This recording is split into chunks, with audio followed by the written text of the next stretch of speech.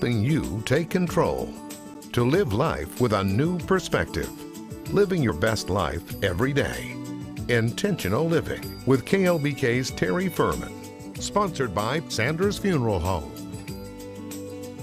Weight is a major influencer of a person's overall health, which may be why more than 48% of Americans named losing weight as their top New Year's resolution last year.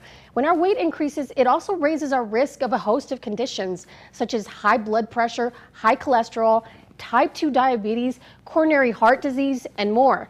And despite the health implications of carrying a few extra pounds, Dr. Drew Payne, an internal medicine practitioner at Texas Tech Physicians, says being overweight is viewed as a cosmetic flaw rather than a disease.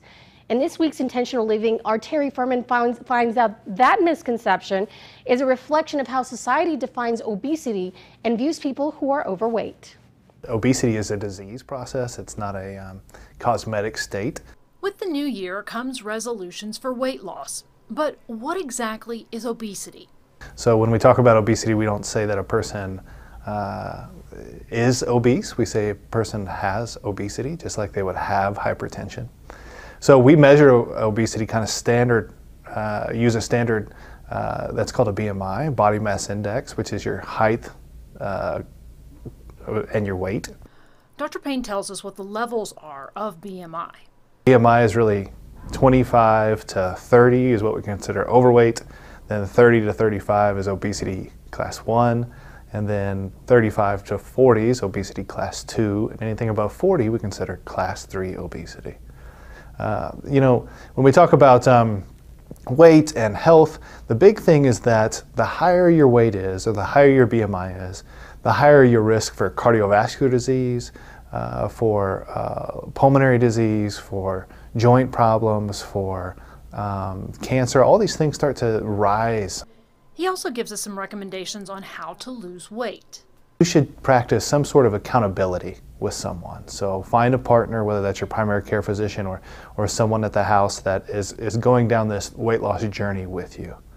I suggest that if you fall into the overweight category or above, then that's probably the time in which you should seek out a primary care physician to help you with this weight loss journey.